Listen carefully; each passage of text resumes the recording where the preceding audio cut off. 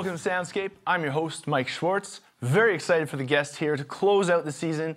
I've got singer, songwriter, storyteller, author, Mr. Tanner James.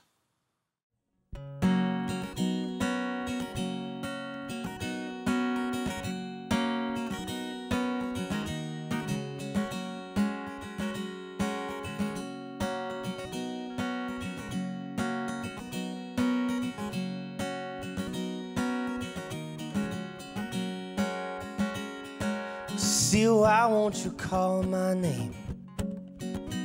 Oh, Cecile, why won't you kiss my face? Did I do you such wrong that I had to write this song? Cecile, why won't you be my girl?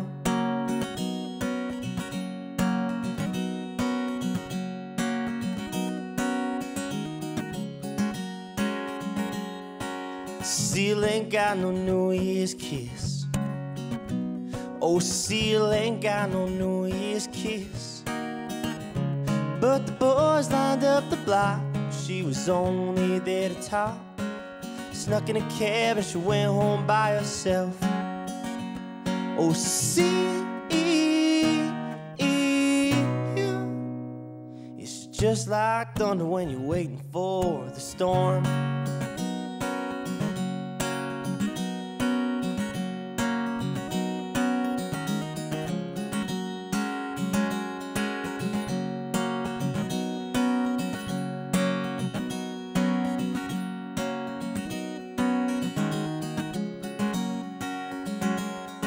Cecile, why won't you be my girl? Oh, Cecile, why won't you be my girl? Well, the boys lined up the block, but you were only there to talk. She snuck in a cab and she went home by herself. Oh, Cecile, yeah, Cecile, it's just like thunder when you're waiting for. It's just like thunder when you're waiting for. It's just like thunder when you're waiting for the storm. The storm. Oh, the storm. Oh, the storm. For the storm.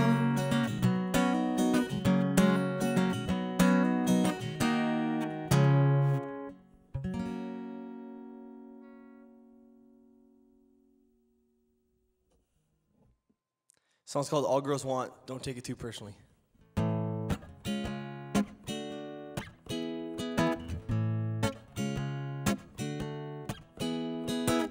saw you the other day with a man with a handlebar mustache and aviator sunglasses, yeah, in a Camaro on a Sunday afternoon. I was riding my 10-speed, just thinking of you. I saw your head slip down between his knees, and I pictured your fingers dancing in his Levi's jeans.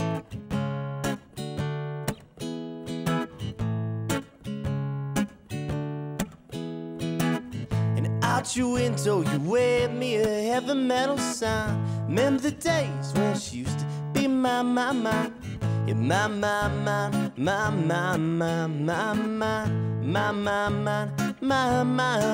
mind. 'Cause all girls want is bad boys with sleeveless t-shirts, cocaine and tattoos, holes in their jeans. All I've got is skunk weed and vinyl records, garage bands and pop songs, and minimum wage. And all girls want is bad boys with sleeveless t-shirts, cocaine and tattoos, holes in their jeans. All I've got is skunk weed and vinyl records, garage bands, pop songs, minimum wage. And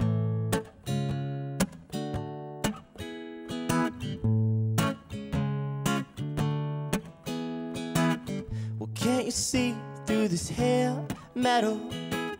I really thought, girl, that you were better. Oh, to sing you Whitesnake, to sing you The Crew. I thought you'd prefer The Cure or Husker Du.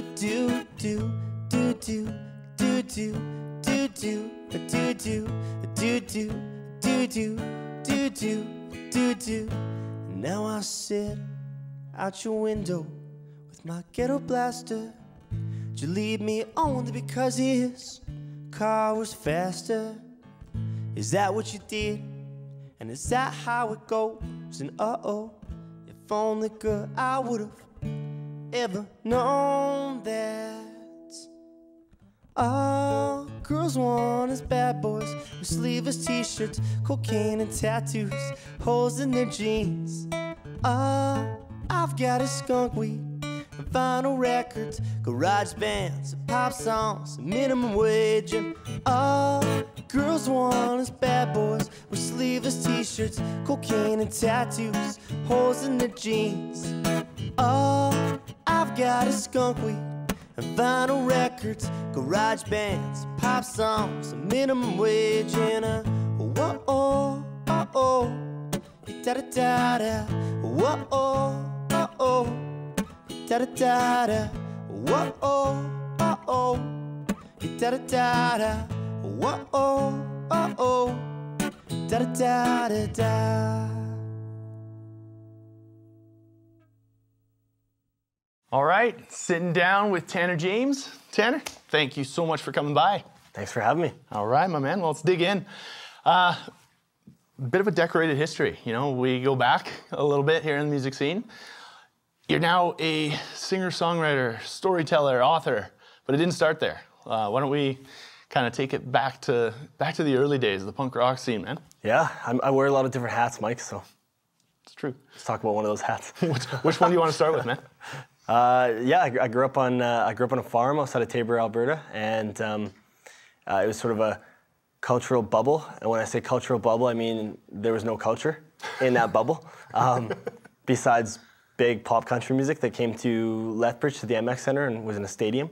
So to be involved in the arts was kind of like landing on the moon. It was just out of the question. It didn't seem like in the realm of possibility. Right. And then I saw a punk rock band come through town and play an all-age show when I was probably 14 or 15, and they put a crappy old PA in a van and set it up and put on the show, rented a community hall and promoted it themselves, and it was sort of a community do-it-yourself effort. And I remember thinking, hey, I could do that, and that was sort of like where it all began. And it was empowering to see someone take it into their own hands and just do it on their own terms and not play the pop country machine. It was kind of cool. So Exactly. Well, it being so out of the element for what you were kind of used to, growing up farming town kind of thing, right? Yeah. So yeah. So let's kind of dive in from there. So punk rock scene, you've done a couple. I've had the pleasure of working with you in a couple different kind of forms, you know, with artist management and also in health and fitness and all these kind of things. So I've seen the career, but.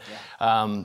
How do you go from punk rock, Tabor, Alberta, like that doesn't make sense in itself, but then the storybook career here now, to be a touring musician, storytelling, and singer-songwriter.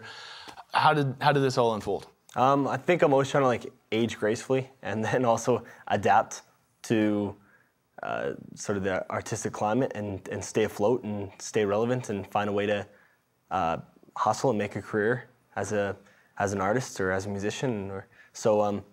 Yeah, I think punk rock was the first thing that lit my fire, and then indie rock was a little bit more.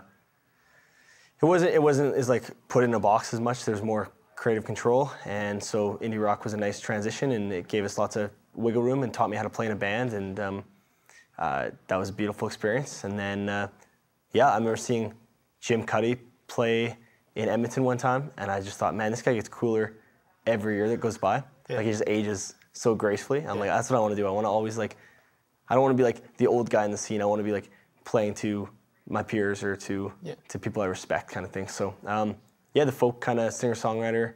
I got to transition and be the young guy, as opposed to like the aging indie rocker or like the, you know, I'm 31 and that's pretty old for punk rock, but it's pretty young for folks. So I'm just trying to make it work for me, really. That's awesome. Yeah. Well, and then let's talk about a new venture. I mean, like I said, author. How does, like, so storyteller, singer-songwriter, now author, and I've actually got a copy of your book right here. I Am the Lizard King. So how does this fit into the fold? I think I've always been a writer. I think I'm a writer more than a musician. So I'm a songwriter, and I'm an author, and I'm a screenwriter, and I've always scribbled down poetry. And yeah, I think that's where I come from. That's who I am. That's how I express myself. So I think that was a natural transition, something I've always wanted to do. And it was a good time to do it economically because I'm driving around the country and playing at folk clubs and playing in bars and cafes and theaters and house concerts, and CDs are no longer a viable way to make money off a merch stand and to share your music, and the profit margin on vinyl is just not what CDs was, and people are still buying books. The book industry is about 10, 15 years behind the music industry, and it felt like a good time. It felt like a good time to do it because I have a platform, I have a medium I have the ability to tour a book like a punk rock artist and sell it off the merch stand, and sort of I don't even have to sign with a small publishing press. I can create my own small publishing press, and I can sell it, and I can shake hands and kiss babies and do it sort of the old way. So that's perfect. That kind of goes back to the punk rock thing and sort of my ethics with music and art, and also I guess with the book. Now that I write songs and I do music for a living, I feel like I'm always thinking, will this song work on stage? And there's these artistic songs that I'm writing that I know aren't going to do anything for me or not going to find a place in my music. But the book, I could say and do whatever I wanted because I have no stake in the game. I'm like, at this point, I'm not making any money by writing books. I will, but yeah. So there's an artistic freedom. All right. Well, thank you very much, Tanner. How about we get back into some music from Tanner James? This song is called Living as an Artist in an Oil Town, and it's about living as an artist in an oil town. Take the bus to your studio on the east side of town, behind the tire shop and the glass repair, and your bank statement second guess, the second place to hide when Virginia Woolf is standing by your side. Living as an artist in an oil town. I'm living as an artist in an oil town.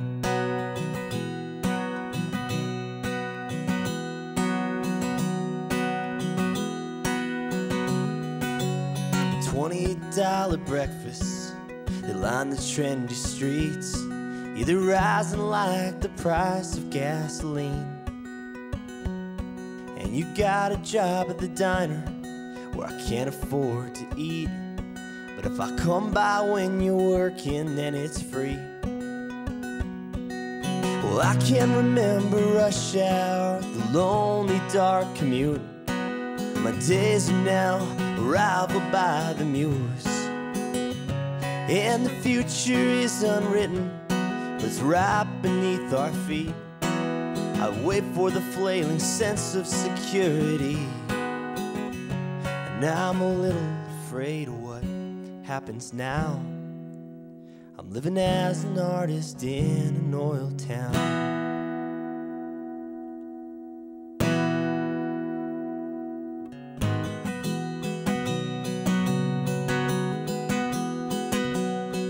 I wanna color outside, I wanna color outside the lines. I wanna color outside, I wanna color outside the lines. I wanna color outside, I wanna color outside the lines. I wanna color outside, I wanna color outside the lines.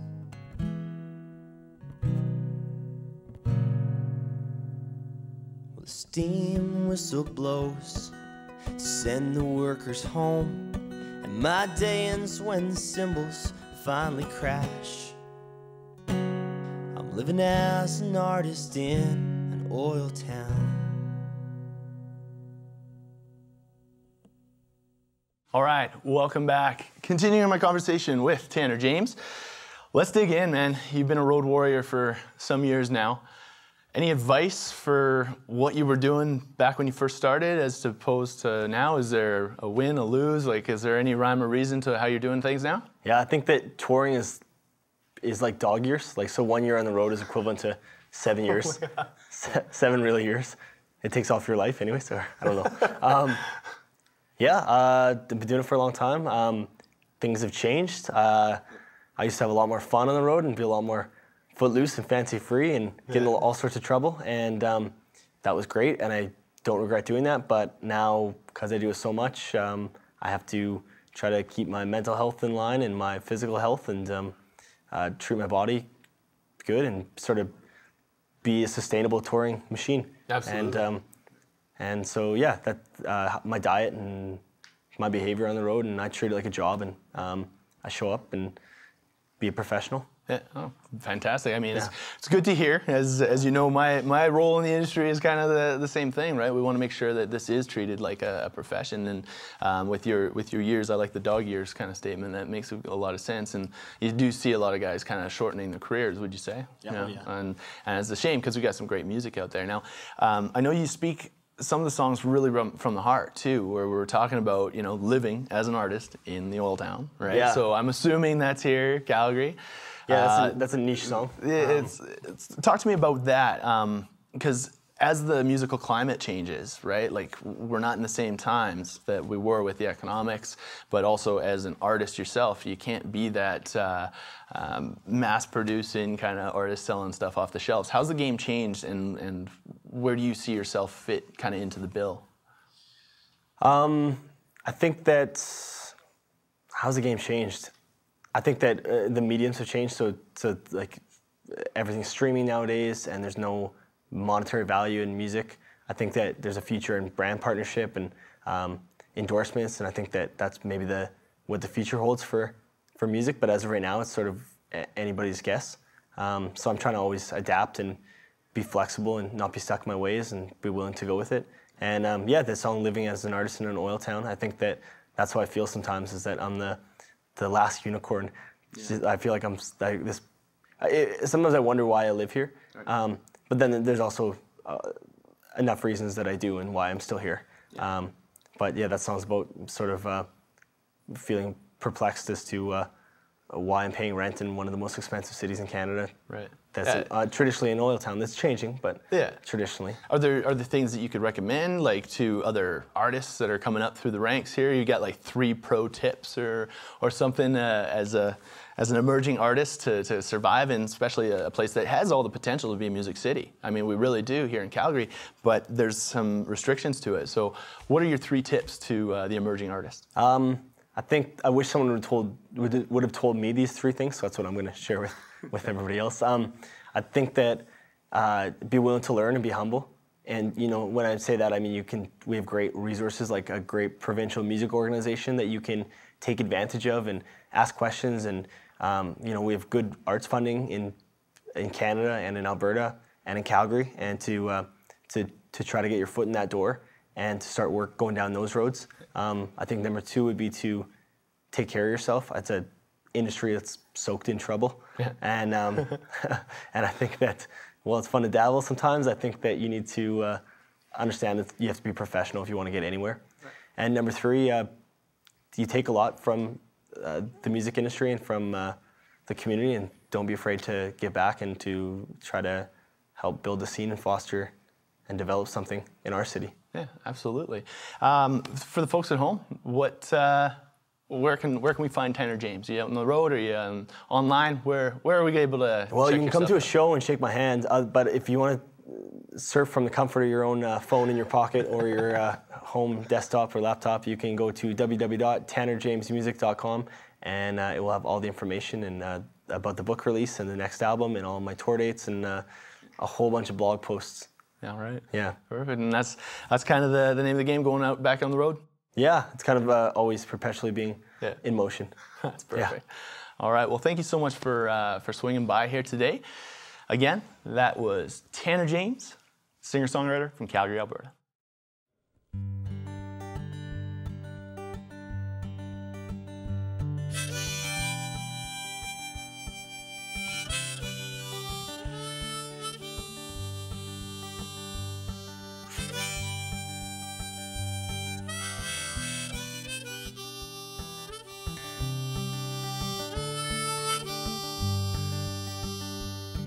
We danced We danced like fools under the stars that were shining there like jewels. And we lay down in the grass. We closed our eyes as we felt the music pass. Maybe it's the way the river bends. Maybe it's my long lost friends. Maybe it's the way Chris Isaac is singing tonight. Maybe it's the wine, maybe it's the moon, maybe it's a long lost country tune. But baby, I think tonight we got it made. Yeah, baby, I think tonight we got it made.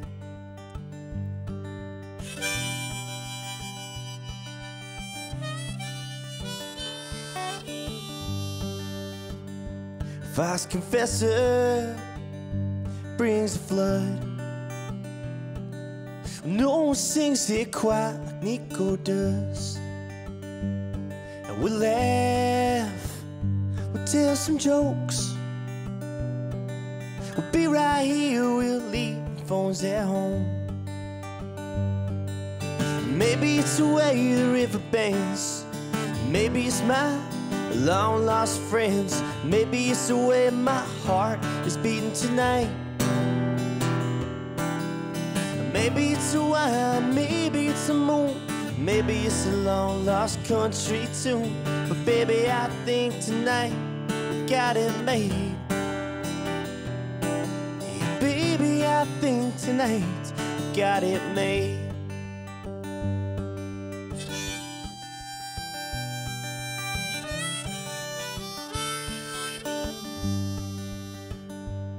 So happy 35th.